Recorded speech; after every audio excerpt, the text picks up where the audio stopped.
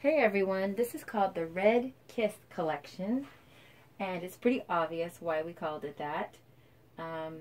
There's lots and lots of red things going on here. And let's start with the corsages and boutonnieres. We have the groom up here at the top, a simple rose boutonniere with, a few greens there. 1, 2, 3, 4 groomsmen to coordinate with the 1, 2, 3, 4 bridesmaids. On this side we have the groom's mother's corsage and the groom's father's boutonniere. On this side we have the bride's mother's corsage and the bride's father's boutonniere. And then these are something a little bit out of the ordinary, a little bit different.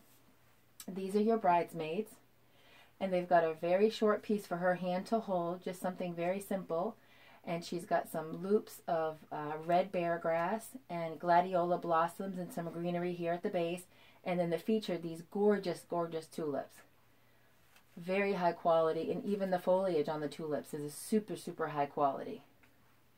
So if you turn it around, these tails are hanging to give it even more drama, even more red. And it's got just a little finishing bow, some pearls, and then the tails. And all 4 bridesmaids are the same. Let me show you the bridal bouquet. We'll start underneath. We have something for a little hidden treasure of fun underneath here. The same little bow and the streamers that hang down for a bit of drama. Hopefully you can see that. And then we have the polka dot ribbon, which is kind of like a hidden little fun item. The only thing that has any other color besides the red and green. And it gets covered by her hands, but in photographs it's going to look really cool from the side. So we have the large red roses in the bouquet sprinkled throughout. We have tulips to coincide with the bridal bouquet, the bridesmaids bouquets. We have the tulips that go all around the lower edge. And we've got this pretty little red filler.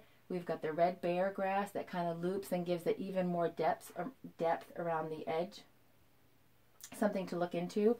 And then it's finished with the foliage from the tulips and even some nice designer loops there as well.